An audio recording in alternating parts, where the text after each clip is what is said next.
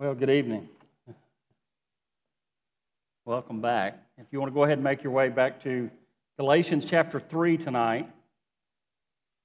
Galatians chapter 3, been a few weeks since we've looked at Galatians, and we're going to pick up in reading chapter 3. I want us to read those first 5 verses tonight.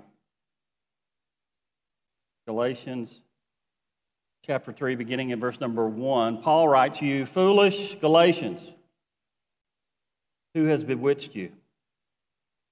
Before whose eyes Jesus Christ was publicly portrayed as crucified." This is the only thing I want to find out from you. Did you receive the Spirit by the works of the law or by hearing with faith? Are you so foolish? Having begun by the Spirit, are you now being perfected by the flesh?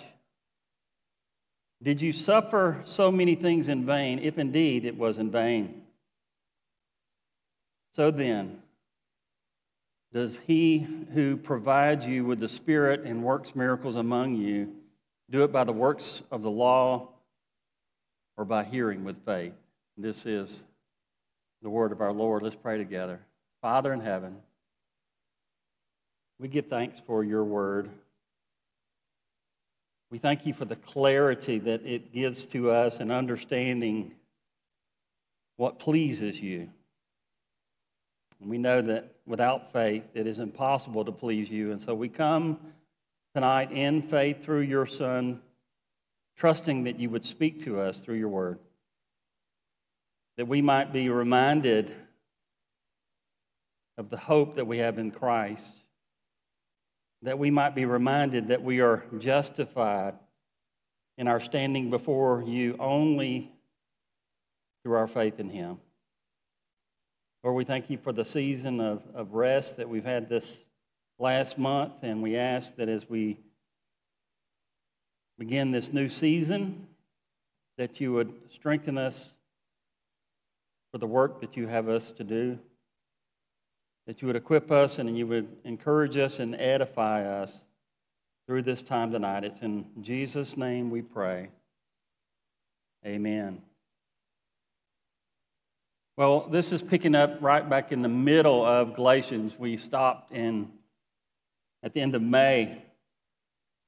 And as you read this, it's really not hard to imagine the righteous anger that's really mixed with heartbreak that the Apostle Paul had for the church at Galatia.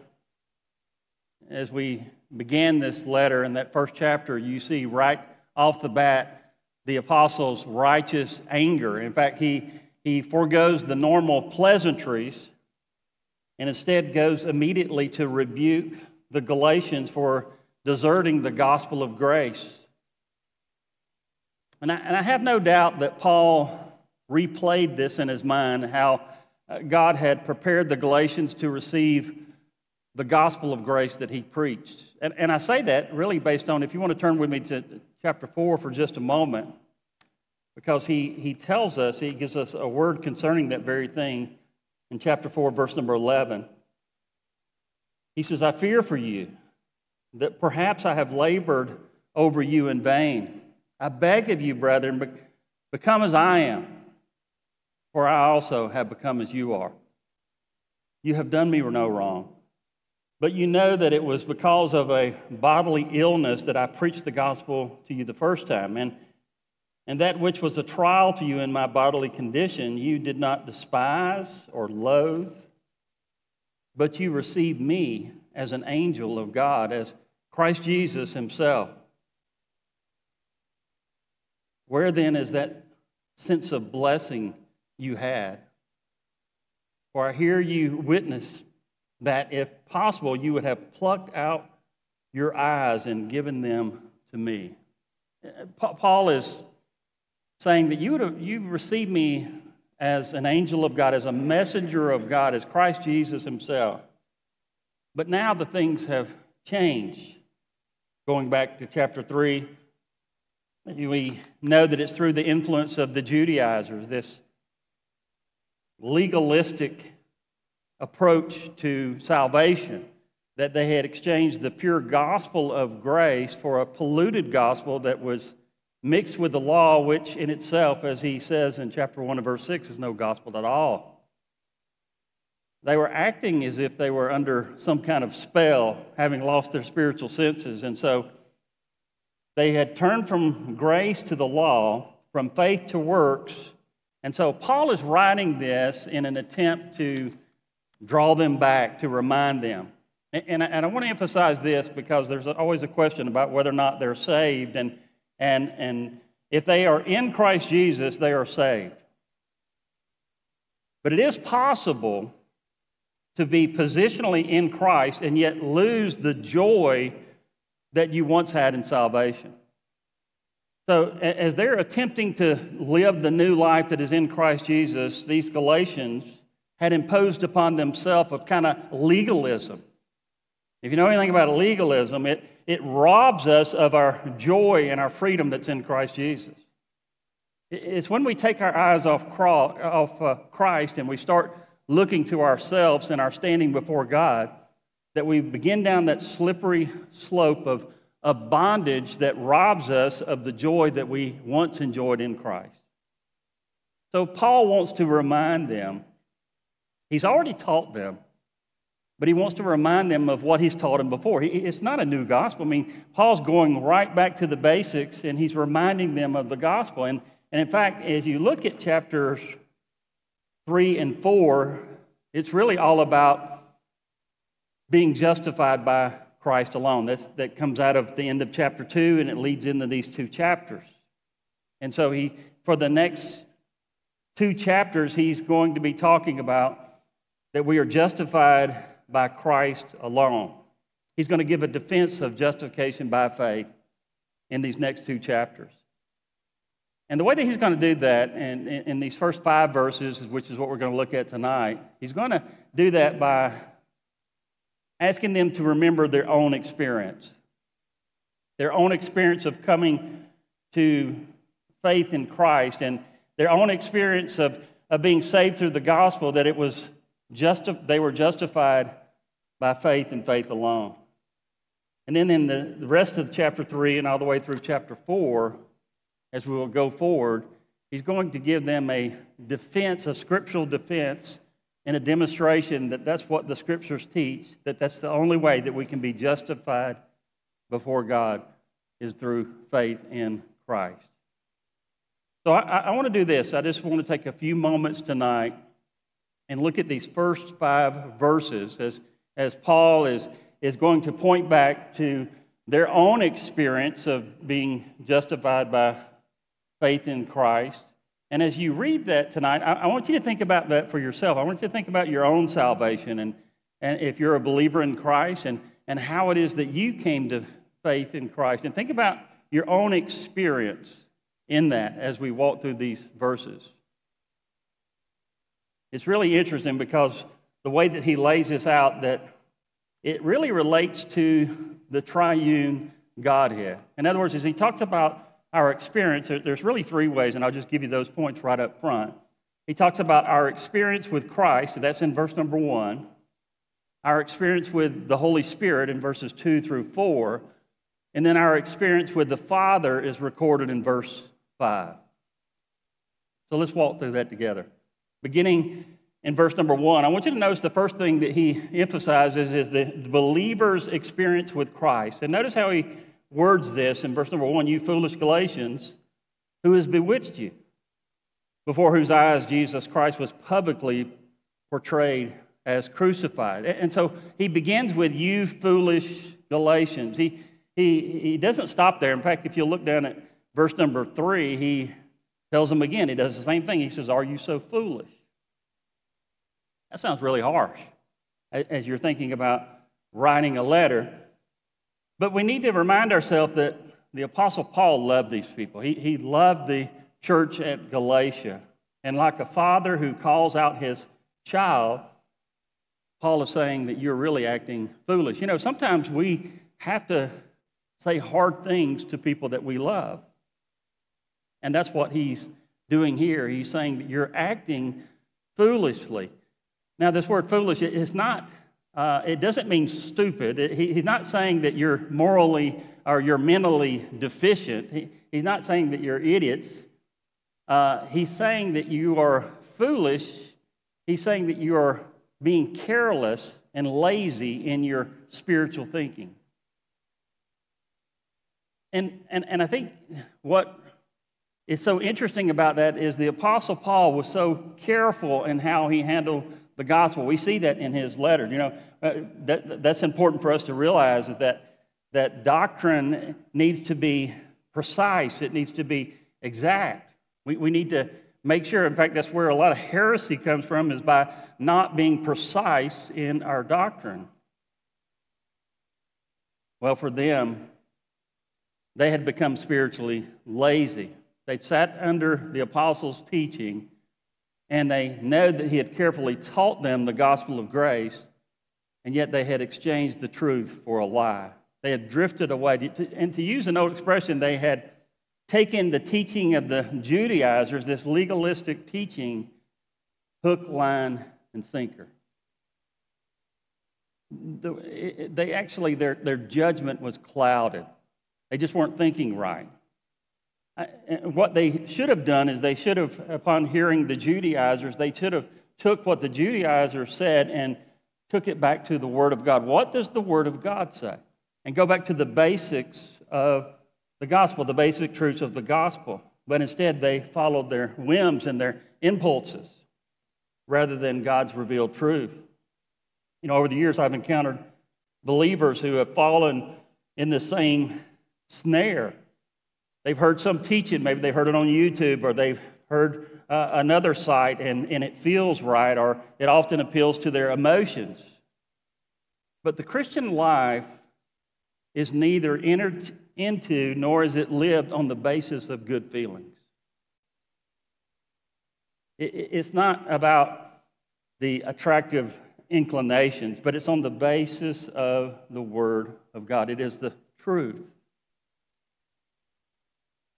They had become, as Paul talks to the Ephesians in chapter 4 and verse 14, they had become tossed here and there by waves and carried away by every wind of doctrine, by the trickery of men, by craftiness and deceitful scheming. It's dangerous when we allow our emotions, or we hear something that is appealing and we don't take it back to the Word of God. That's exactly what they had done. When Paul is talking to the church at Rome, you recall in chapter 12, in those first two verses, he's urging them by the mercies of God not to be conformed to this world, but to be transformed by what? By the renewing of your mind. It is the Word that gives us the right way that we should be thinking about teaching. When you hear teaching, you ought to take it back to the Word. They hadn't done that. And in fact, they had bought into this legalistic, law-abiding kind of gospel, which is not the gospel at all. And what they had done, and by the way, one of the things about this is it appeals to the ego. You know something is wrong if there is pride involved or arrogance involved. I mean, if we had something to do with our salvation, if we have something to offer to God, then it's not all of grace. It's only in Christ that we have anything that we can offer to Him.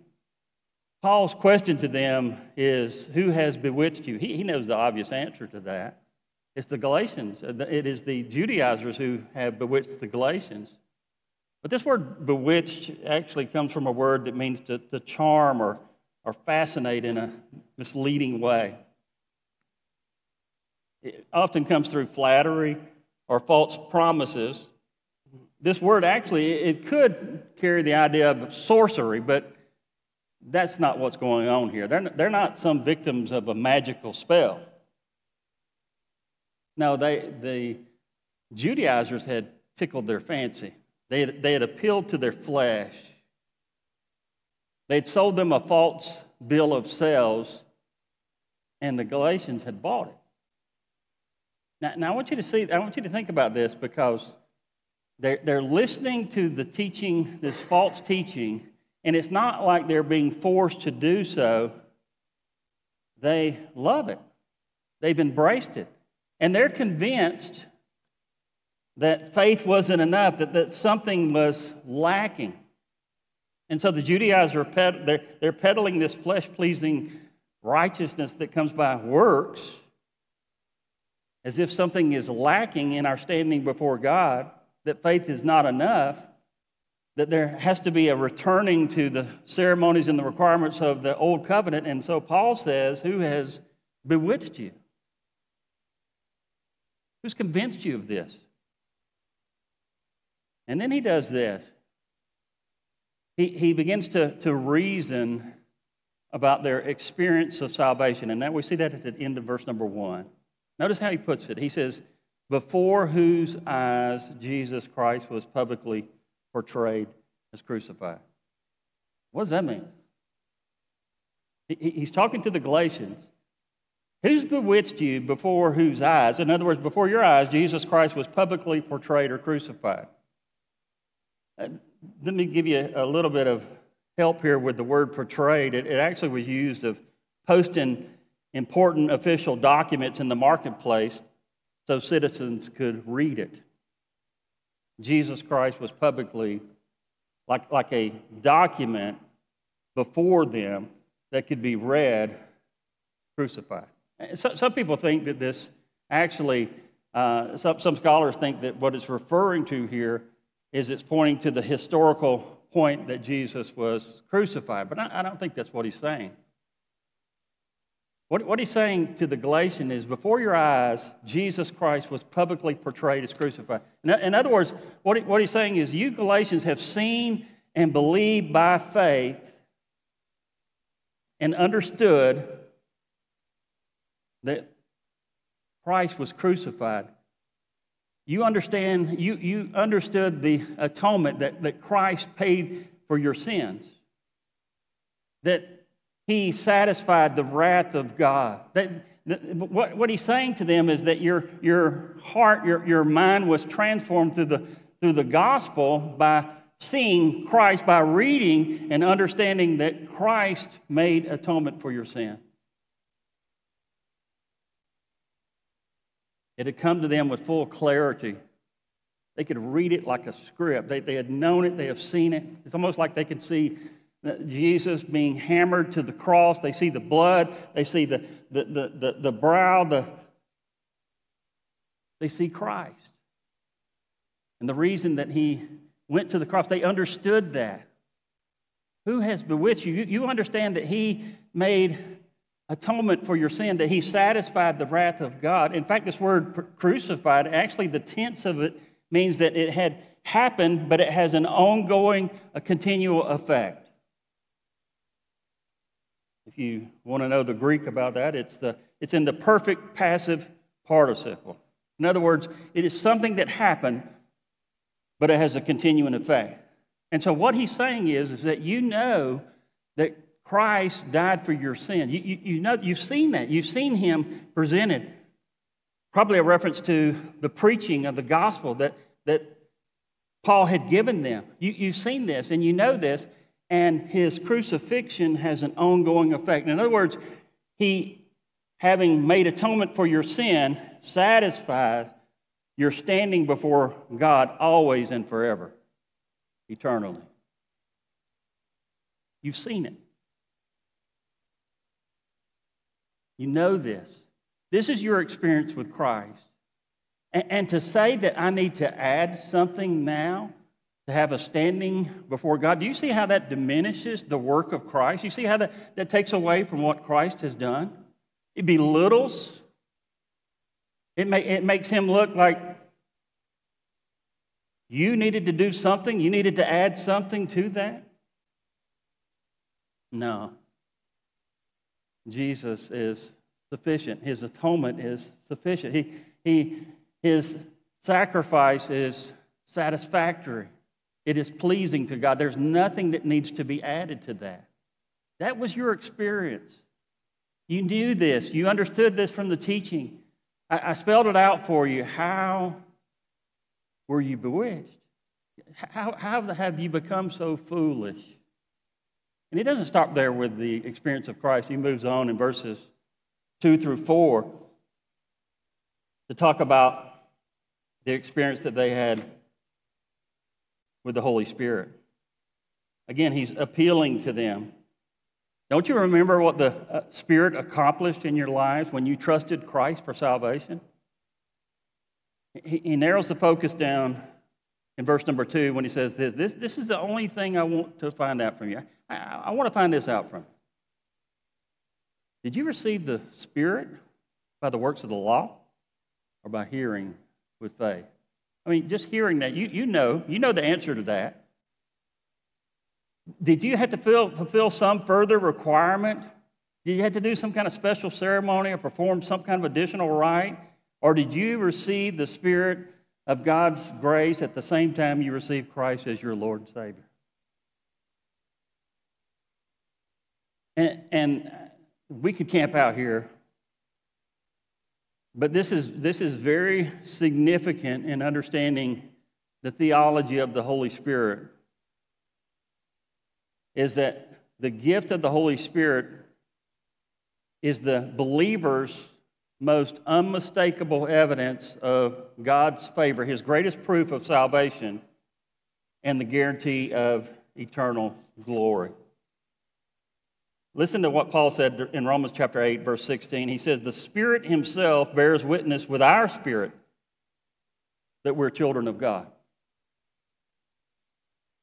Conversely, Paul says in Romans 8:9, if anyone does not have the Spirit of Christ, he does not belong to him.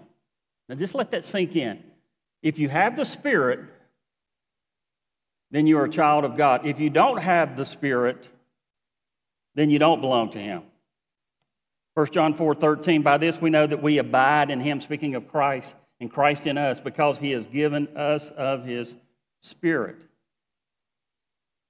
It's ludicrous to maintain, as some Christians do, that the full gift of the Holy Spirit comes through something additional, that you've got to do some kind of work.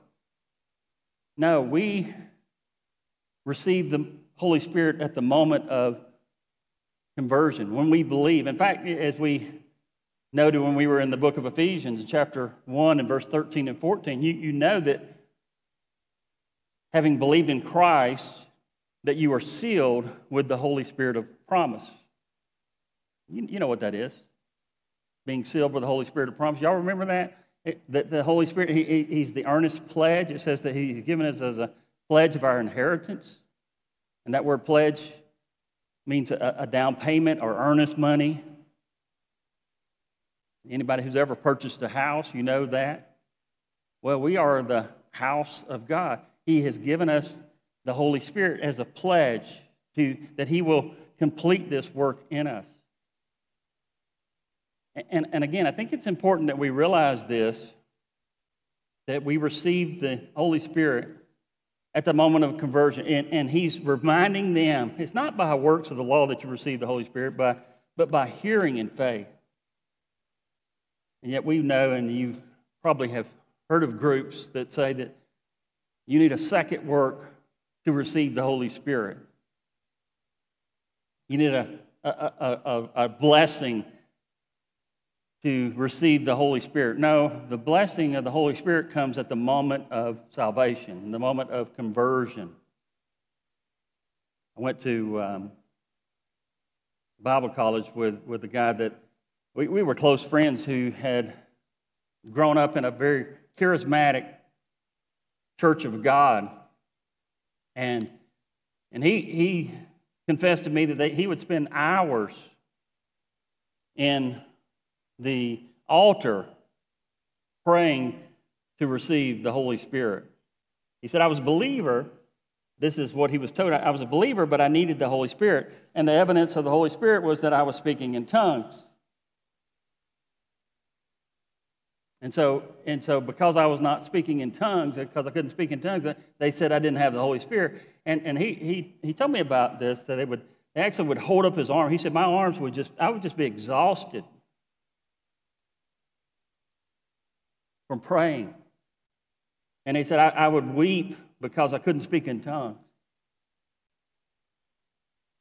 But if speaking in tongues were evidence that you were evidence that you were saved, if it were necessary, then certainly John would have written it in his epistle.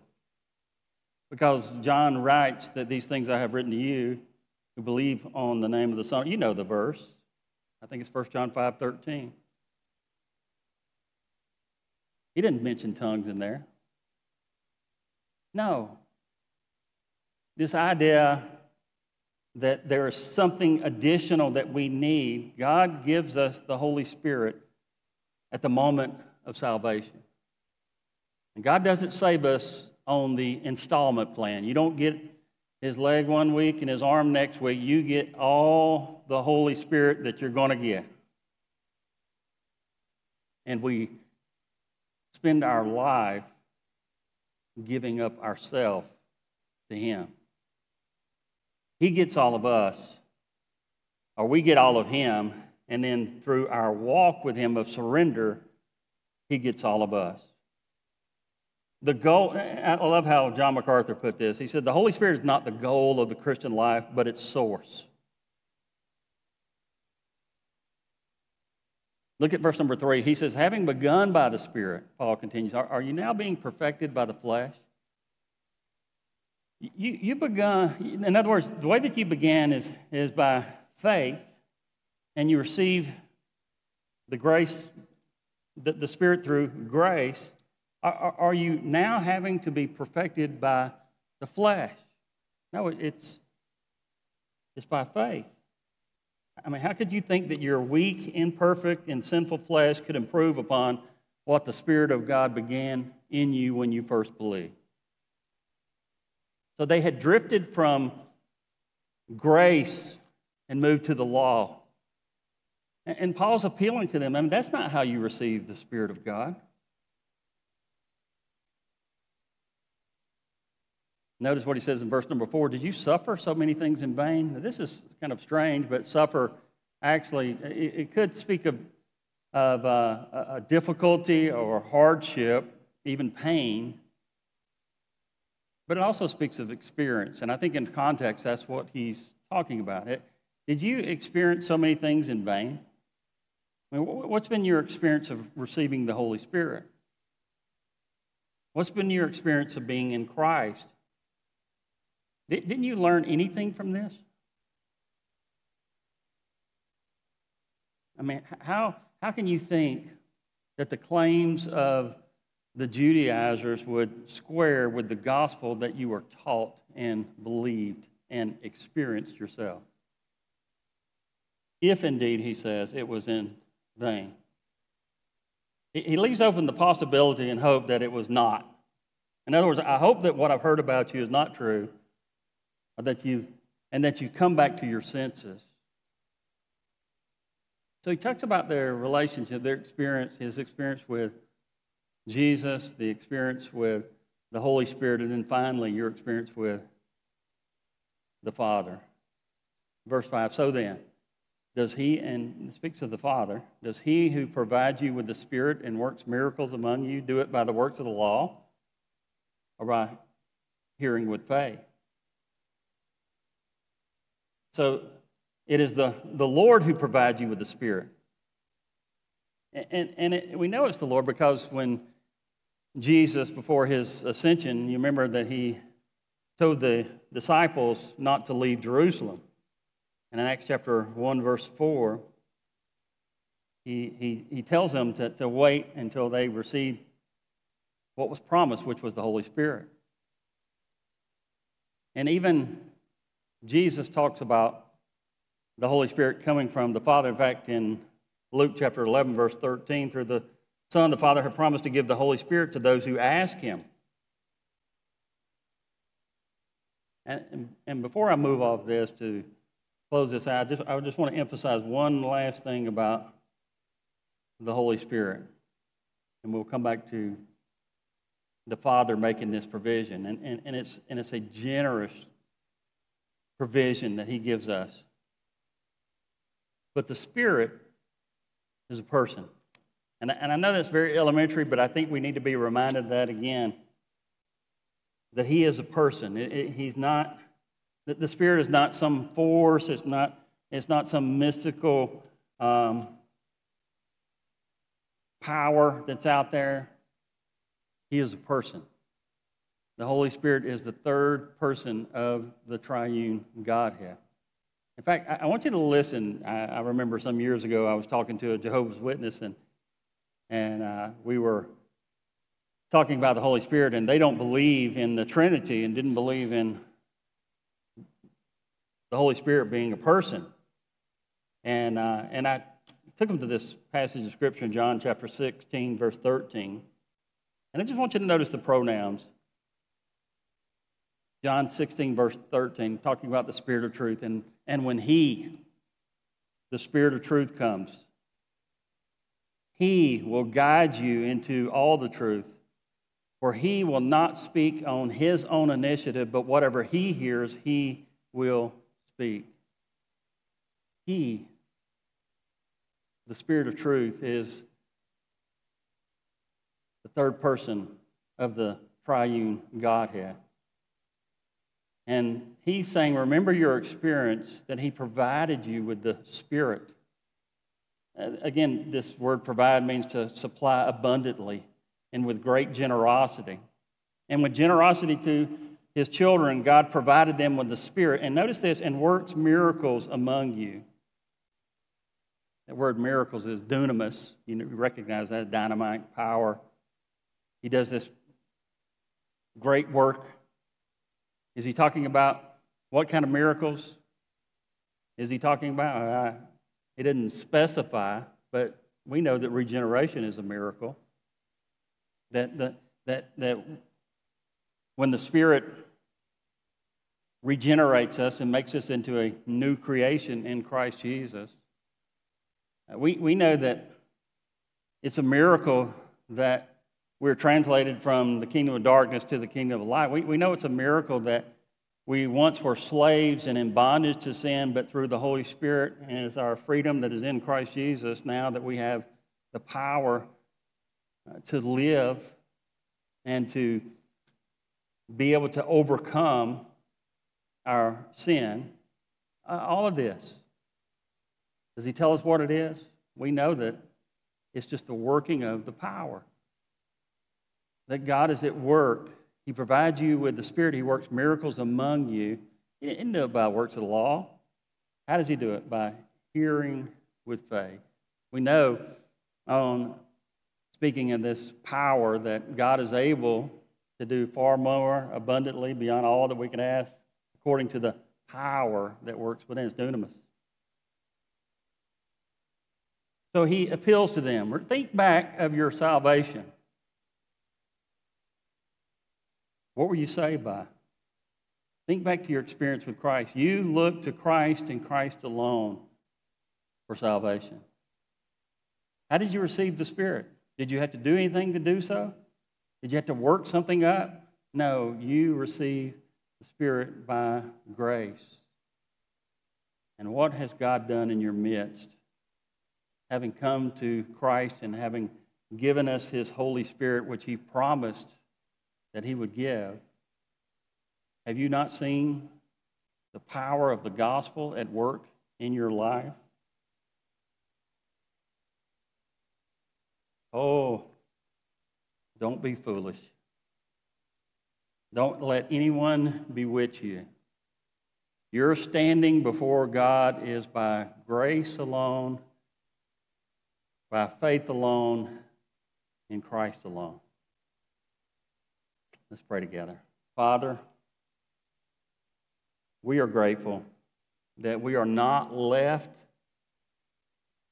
to our own reasoning and rationale to think how we might be acceptable in your sight. But Lord, you have made it very clear through the pure gospel of grace that it is only through your Son that we can have a standing before you. Thank you for those who are faithful to proclaim the purity of the gospel. And thank you for the power that comes through the gospel to those who believe. For it's in Jesus' name we pray. Amen.